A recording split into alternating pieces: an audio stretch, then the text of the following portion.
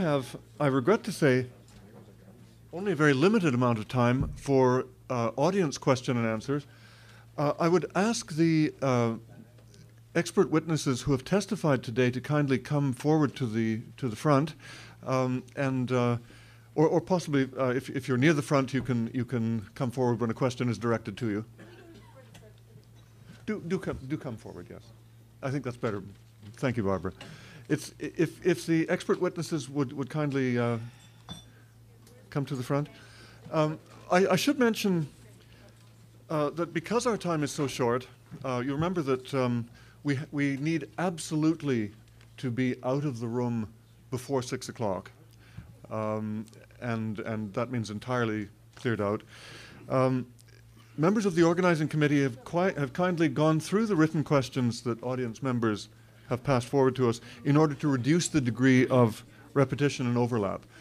Please be assured that your questions will all be responded, will all receive responses. We will answer as many as possible at this time now. First question to all witnesses who have active or recent academic positions: what is the extent and/or depth of interest in your views of 9/11 by your academic colleagues? That's a question to all of the witnesses who have active or recent academic positions.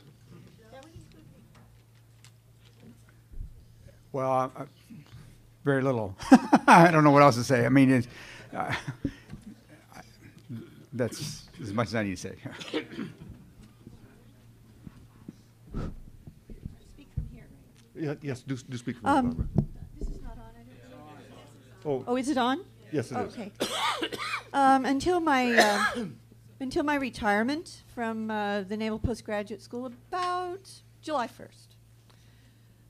For 15 years, I was the senior military affairs journalist there, but I also participated in the academic world there. And talk to me afterwards about individual incidents, but I'm just going to give you one example. For reasons that I do not understand, because I have been active, like Cynthia McKinney's been active, and Richard Gage and David Ray Griffin, as active in saying what I've said here today, and you saw the power of what I told you. I proved my case that the Pentagon was attacked from the inside with explosives, just like the World Trade Center on 9/11. I've been saying that ever since 9/11 while I was in a DoD job. As the chief journalist at the Naval Postgraduate School, the U.S. government's premier science, technology, and national security affairs university. And I asked myself, this is a test. Are they going to let me in the gate? Every single day I asked myself. And every day they let me in the gate. So I won't go into why I think that is now, except I think that, well, I will. I believe that there are people very high up in the military who like what we are doing but don't feel that they can come forward without jeopardizing their positions, like the gentleman who came from the military to Cynthia right after 9/11 and said this is being planned for at least 10 years. And yes, Cynthia, I have information that I will share with you that absolutely supports that, especially the theft of the 2000 election also, directly linked to 9/11. So, and then I'll give you just one other example. I was supported, and I did just simply retire. However, and I did a very good job at my job. I mean, my articles are still online, but I'm going to give you another example. This university has about 2,000 senior military officers down to usually mid-career military officers who are students in a graduate school. And one of them, then they go off to Afghanistan or Iraq or wherever they go. This one woman learned about my public speaking on 9/11, and I've published. And she came into my office very sheepily one day in her military uniform, and she said, "Are you Barbara?" And I said, "Yes." And she said, "Do you think maybe I could have one of your tapes and my DVDs?" And I said, "Well, sure, I'll bring it in." So a couple of days later, she came in, I gave it to her. I didn't expect her to give it back. I meant her to have it. Just before she went off to Afghanistan, about 2 months later, she came into my office and she said, this was the DVD, she said, "Thank you very much for letting me have this, but I just haven't been able to watch it." Of course she watched it. So there's a perfect example of this groupthink and this fear mentality, but I know for a fact that every single one of those individuals who are in the military, who have been exposed to the truth by myself and others, and I've been doing it from the inside of DOD now for 10 years, they really want to come over to our side, most of them. Thank you very much, Barbara. Another question, and this I think could be answered by any of the panelists. Why has no one drawn attention to Building 6, which can be seen being destroyed by a huge explosion before the Twin Towers came down?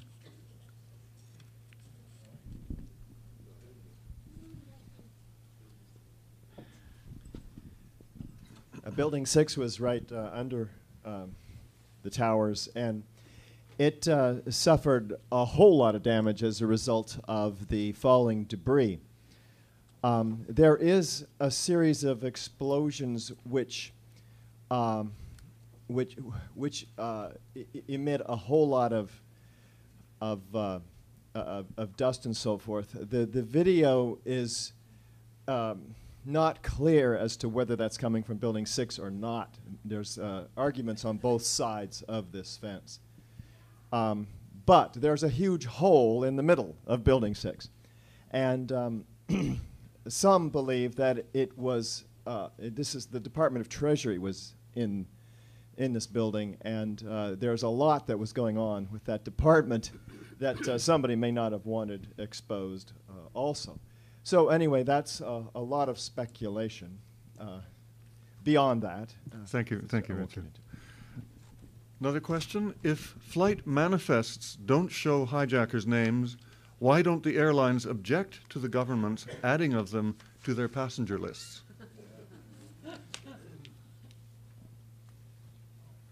I want to make a comment about that. I saw in that Musawi trial, I think you got to check this out, that actually one of those manifests have been released. I mean, check out. Be sure that you're right on that. It doesn't mean a lot, but you know, you have to check it out. But I'm almost sure. I look sometimes at the 9/11 Myths site to check out what they're saying and what evidence they got. I will tell you, I got on to this thing about the release of the Sella document from looking at the 9/11 Myths thing, but it's right there in front of me. I mean, they found something that I hadn't seen, and I took account of it. So, you know, I don't know what else to say. I don't know. Could you repeat that question or rephrase it? Or, yeah. Sorry, let me see if I've got it. Yes, I'm sorry, here it is, Jay. If flight manifests don't show hijackers' names, why don't the airlines object to the government's adding of them to their passenger lists? Okay. You want to go ahead. You try it. Well, I'm going to give this back to him, but really quickly. If I recall correctly, the Congress couldn't vote fast enough to give a whole bunch of money to the airlines. It was hush money. This is tangential to that. There is documented evidence. Hold it very close. Okay, there's documented evidence. Boston Globe presented a copy of what they said was a flight manifest. It came out in their news story, I believe, maybe October 2006. And on this flight manifest were all the hijackers' names in the final FBI list, except for one. That one's names on the flight manifest was, let's see how I get this right, Abdul Rahman Al-Omari, the post-mortem guy that was, he you know, couldn't have been on the second list. He turned himself in as still alive. And it should have been the second one whom the FBI said was on their final, the person who replaced Abdul Rahman Al-Omari was Abdul Aziz Al-Omari on the final list of 19. The guy that you saw in the Portland video along with, Atta. So neither of them was, and the FBI still has refused to change their story. Thank you. Oh, just a comment on my earlier comment. It's important for people to know, and I meant to add it, that the Department of Defense's, the Pentagon's own autopsy report states explicitly that there are there was no DNA, Arab DNA, found in any of the remains from the official story. In other words, from Flight 77 passengers or in the building. Thank you. Another question, how much money was made on the 9/11 puts on the companies affected by 9/11? You don't mind if I come up here? No. Actually, I'm glad that was asked because I was going to say it and I forgot to say it. My estimate is the maximum just on the puts is $30 million. The maximum on the puts is $30 million. Okay, doesn't mean it could be less, but it's not more than that. And I'll repeat again that doesn't depend upon the statistical theory or econometric procedures that I described. It depends upon just simple calculations of how much open interest was at the end of the day on September 10th, and then how much executions took place until October 22nd. Thank you. This is a question, I think, for Jay Kolar. How reliable are CCTV images with security stamps? Isn't it possible to modify the stamps? I'm not a CCT technologist. I don't CCTV. I think that it's not possible. But then, you know, if you're working for an intelligence community, you probably have all those. The technology is really advanced. I don't think it's possible to get into those video cameras. Thank you. Is another question? Well, I just wanted to say I do think it is. If it's digital, you can change it. But the question is, do you have even higher technology to detect the changes? Mm-hmm. Thank you. Another question, is there any public right to have 9/11 put investors identified? Investors who lost millions were publicly identified in the Madoff scandal.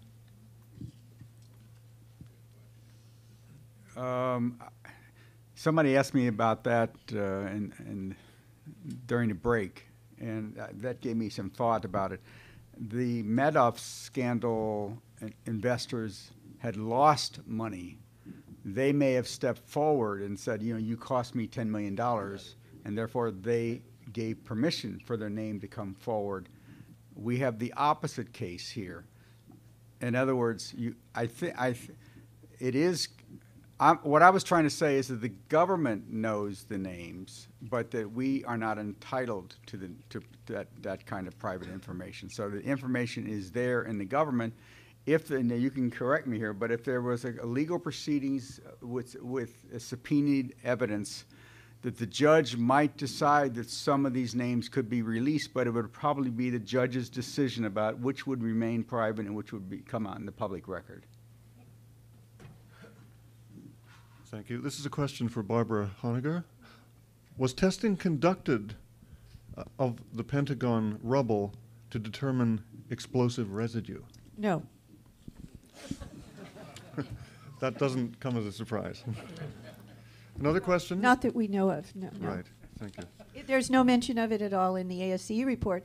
And in fact, one of the reasons that the caveat at the beginning of the ASCE, American Society of Civil Engineers, Pentagon Performance Report on the damage and how the building stood up after the attacks of 9/11, the fact that that it says basically we don't stand by anything we say in our own report, I read that to you, the caveat at the beginning, the disclaimer.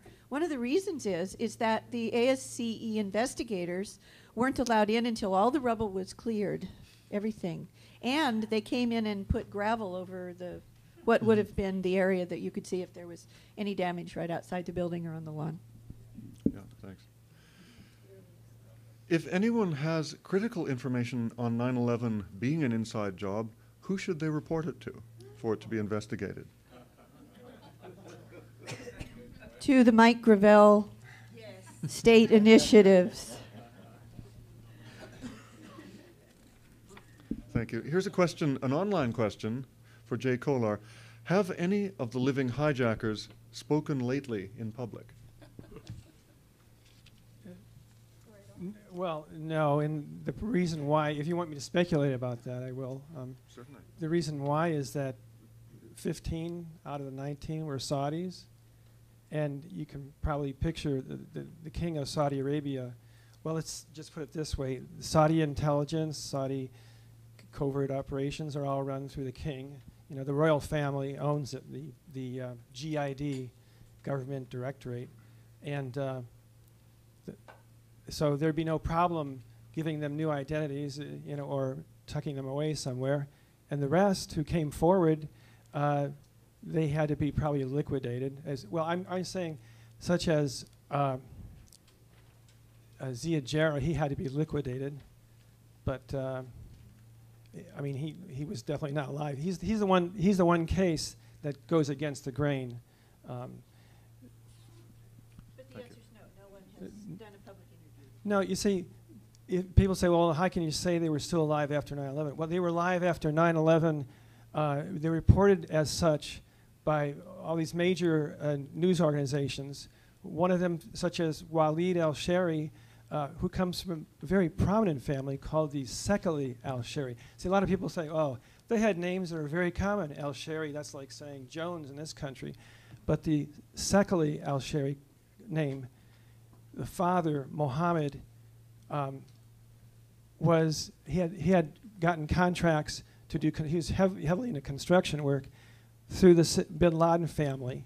So, I mean, there's all kinds of ties. The Sekali al-Shari, the uncle of the two boys, Walid and Wa'il, was the head of the armed forces for Saudi Arabia.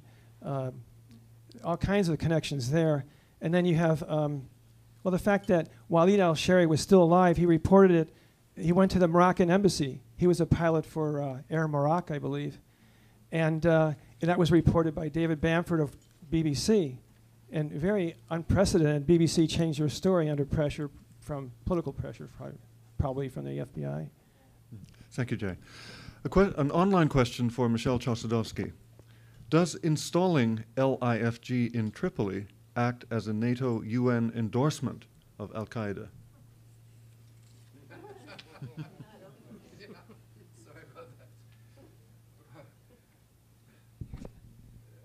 Well, the answer to that is no, because, sorry, you can sit here. Well, be careful with the...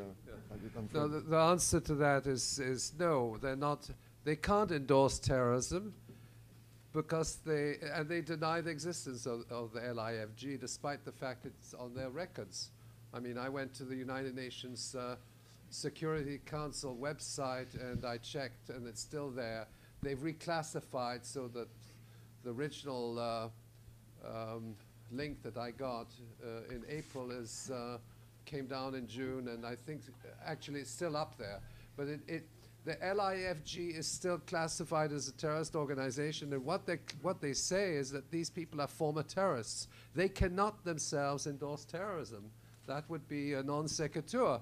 But we can certainly underscore the fact that they are, in actuality, endorsing these organizations and using them to invade and occupy a sovereign country.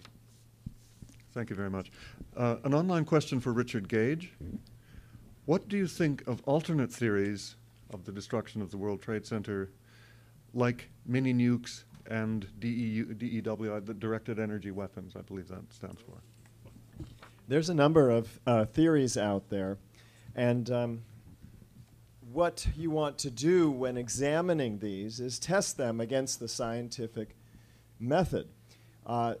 Is the theory supported by the evidence? You saw the evidence today for the explosive destruction of these towers. Explosive destruction uses explosives. One of these theories, the DEW theory, directed energy weapons, promoted by Judy Wood, denies the explosions that we've documented here. They deny the evidence of the molten metal, previously molten iron microspheres in the World Trade Center dust, and denies the existence even of the high-tech nanothermite composite explosives that you're going to learn about tomorrow that exists in all the dust. So when somebody comes forward with a theory that denies all the evidence that we know to be really quite solid forensic science-based evidence, I don't have much faith in that theory. And in the case of the mini nukes theory, there's been a number of nuclear physicists who have said there's not a signature that of radiation and so forth that supports the hypothesis of the destruction of these buildings by smaller nuclear weapons. Well, they say, oh no, these are fourth generation nukes. They don't leave radiation. Okay, let's talk about aliens. You know, we just don't have a way to go forward based on rational discourse with some of these theories. Thank you very much. We have an online question. Could I just add one Actually, sentence? Barbara- There's a difference between ionizing and non-ionizing radiation. There's no evidence of ionizing radiation. Okay, thank you. An online question. 85 security cameras, camera footage from 85 security cameras not released. Would those cameras show the front of the Pentagon? I suppose that must be for you, Barbara. Okay, let me repeat back the question to make sure I understand it. The question, it's a little bit cryptic, but I think the meaning is the footage from 85 security cameras not released. Would that footage have shown the front of the Pentagon? Well, the question shows a perhaps misunderstanding. The Pentagon has 5 fronts. So I think the question means, and a top and a bottom. I think it must mean the side that was hit. I think it means the west face, technically the southwest face. The only ones that matter are the ones that the ones that they confiscated are the only ones that would have shown anything about the alleged impact point and damage to the Pentagon, which would have been, yes, the west face. However, remember in my talk, and please come up to me and give me your email address and I will send you my whole PowerPoint because I only was able to do half of my talk, okay? I want everyone to have it. However, in my talk that I did get to, I did analyze those 85 tapes or give you the information from the FBI's own FOIA officer, and the other 83 show nothing to do with any possibility of an impact, according to the FBI's own analysis. Only the 2 that were released in the Moussaoui trial, of which one of the 2 is the 5 famous frames, of which there's only one of the 5 frames that's an explosion, which does not show an impact of any kind, let alone a plane, and could easily have been the result of an impact at the building or inside. Thank you very much. We have 2 more questions. I think we can hope to get through these 2. Isn't it true that April Gallup's lawsuit against Cheney, Rumsfeld, and former Chair of the Joint Chiefs of Staff, Richard Myers, was dismissed by Judge John M. Walker of the Second Circuit of the United States Court of Appeals, a cousin of George W. Bush? Well, they voted against her, yes. But she's considering an appeal, I believe. Go to, what's the name of Bill Veal's website? Do you remember? Well, anyway, see me afterwards. I'll give you, her attorney is William Veal, whom I know, of the East Bay in California, not far from where I live. And in fact, I got them together after I did my under oath 2-hour videotaped interview of April Gallup and gave it to her attorney. My understanding is, and it's all on the website, including all of the documents from both sides of the case, it was at the second level rejected by, I believe it was a 3-judge panel, the deciding vote of which was an uncle, I believe, of George W. Bush. But they're considering an appeal. I don't know if they've done it or they're going to do it. I haven't gone there for a while. Thank you very much. And a last question, and I'll ask for a very brief answer. This is for Professor Chossudovsky. Did ISI's transfer of $100,000 to Mohammed Atta, was it intended, I think the intention of the question is, to later frame Pakistan? I'm a little puzzled by the question, but can you answer that?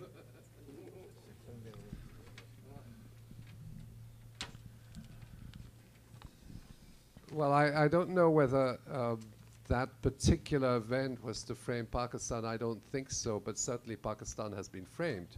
Okay, that's for sure. And I think that transition came with assassination of Benazir Bhutto and the transition to a so-called civilian government. It was the end of an era of military dictators, and it led into a new relationship and a new kind of, it was a regime change in essence, and it is a de facto invasion of that country because, in fact, they control the airspace, they're attacking territories within Pakistan, And I think Pakistan, yes, was framed into the broader AFPAC war, using the war on terrorism as a pretext to wage a war on a country which is Pakistan, a large country of 130, 40 million people. Now, again, what this underscores is the fact that the ISI was complicit with the CIA in supporting the terrorists covertly. And now what is happening is that the United States is dwelling upon the Pakistani support to the terrorists, which they did on behalf of the United States, but which now is considered as to be a crime of lèse-majesté, which then gives the pretext to invade them, when in fact they were working with them. Okay? Thank you, Michel. I'm sorry to be cutting off what a response which I would love to hear more of, but we now need to close today's session.